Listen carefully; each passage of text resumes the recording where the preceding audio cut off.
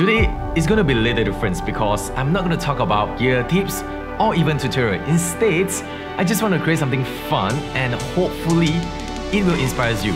In years, I've been very lucky enough to get paid for doing what I love, capturing all the precious moments for the lovebirds. But things got paused during turbulent corona times. Things are unprecedented and many people, even myself, don't really know what to expect.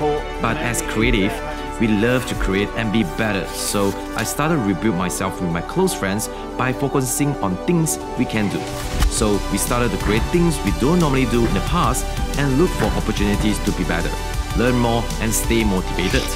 Creating all this might not be perfect or grand, but the process of creating, learning and sharing surely helped us as a creator more.